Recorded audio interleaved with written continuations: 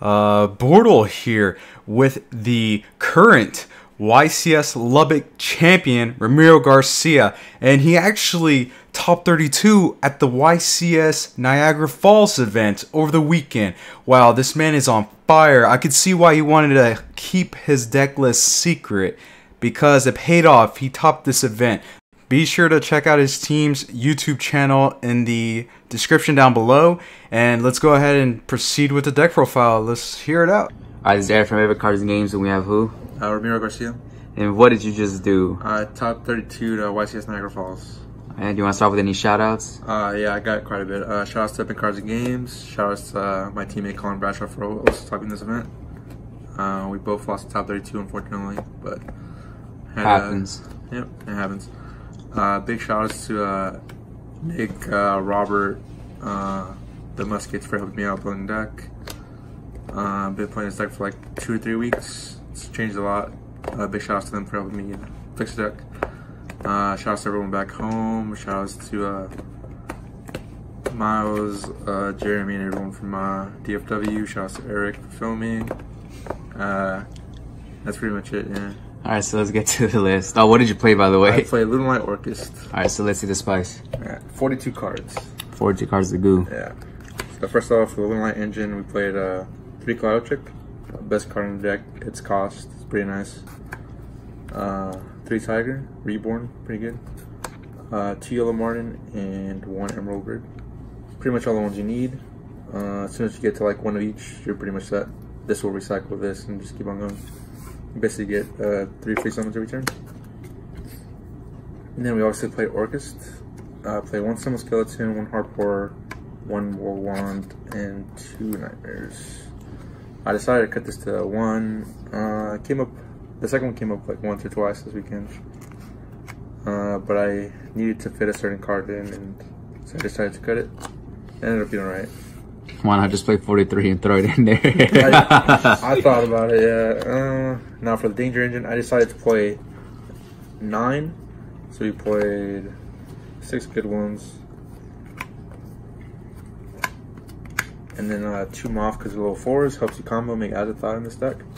And the 9th Danger that I decided to play was Bigfoot. And why Bigfoot? So I decided to play Bigfoot because I main deck no spell and trap removal, and I wanted a searchable card that outed floodgates or problem cards. So this ended up being the 9th Danger, and it was pretty good. Did not regret it. And then lastly but not least, my last 2 monsters. Knight. It's a really good starter card. Helps you play around. There can only be one game 1 if you open like Tiger in this instead of Kaleido checking that. So it's pretty cool. And Zephyros is obviously really good in this deck. Bounce the Tiger, get another summon. That card's insane. It's really good. That's it for the monsters. And then for a lot of really good spell cards. 3 Tenki. Ulti, gotta be. 3 Perfumes. 3 Goods. Helps you start off your combos. Gets you to this or any missing piece you need. 1 Foolish Barrier and 1 Babble. That's it for the spells. Then my traps. Played 6 traps. One of the Luna Light Serenade Dance helps you combo with Foolish Goods, and it's also searchable with Yellow Martin. 1 Crescendo, 1 Imperial Order. I was setting this off Griffin game 1, so it's pretty good. And the last card was 3 Impermanents. This is probably the best card in my deck. Every time I resolve this card, I won the game. So this is the card I was talking about fitting in. How many mermaids did you hit with that? 2, I think. Yeah, pretty good. That's it for the main deck, 42 cards. For my extra deck, got the Mermaid, Phoenix, Griffin for my Nightmares. I didn't play Unicorn, no Room, and I didn't play Cerberus because no Room either. So just the ones I needed to combo.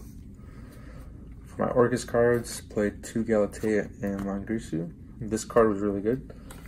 I summoned it at least like once a match, so really glad I played this. Let's see, my other Link monsters were Curious and Bortle. This is part of your Griffin combo, or it helps you play 3 cards when your Mermaid gets stopped. And obviously you summon this when you're trying to kill people. And my rank 4/Xyz, Bistoler, Tornado Dragon, 4 Thirsty Star Sephiroth, my Azathoth package. Obviously it's really good. Triggers Yellow Martin, triggers Emerald Bird, and those are all really good. Last Exceed is didnt. I wish I could play 2. Definitely only have room for 1, so unfortunate. And the last card was Mega Fleet. Possibly the worst card in my extra.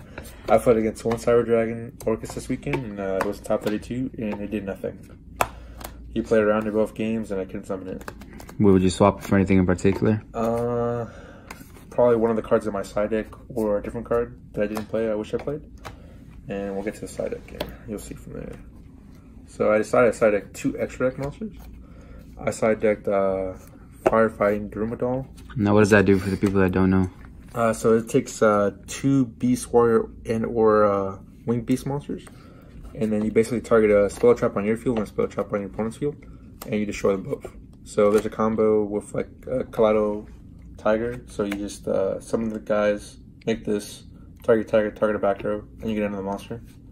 So it's pretty free. It's pretty nice. And then the second extra card, the only extra card I side was my second Abyss Dollar. So this was for matchups like Orcust and Cyber Dragon Orcust. And it's when I would go first, and my hand would be okay. My first Dollar was meant to stop him for a turn. And then if I couldn't kill him my following turn, I would make my second one. And that would just stun him for 2 turns, and I should be able to win on the 3rd turn. So for grand games, stuff like that. Alright. And I decided 3 stream modes for combo decks. I don't think I ever sided that card in. 3 Twin Twisters, this card came in a lot. 3 Red Reboot, this was also really good. Stop Sanctum, it's really good. 3 Artifact Lancia, you probably need to play this card. I unfortunately never saw this card when I sided it in, so. And my last card was Eradicator. I was back and forth on this, deciding to side another Floodgate or this card, and I ended up going with this card, and I did not regret the decision, so this was really good. And that's it. Do you have any final comments on your deck? I don't believe so. The deck performed really well. Only drew bad like 1 game, I think. Yeah, overall good weekend. We had a rough start to Saturday, but that's a different story. All right, thank you for the list.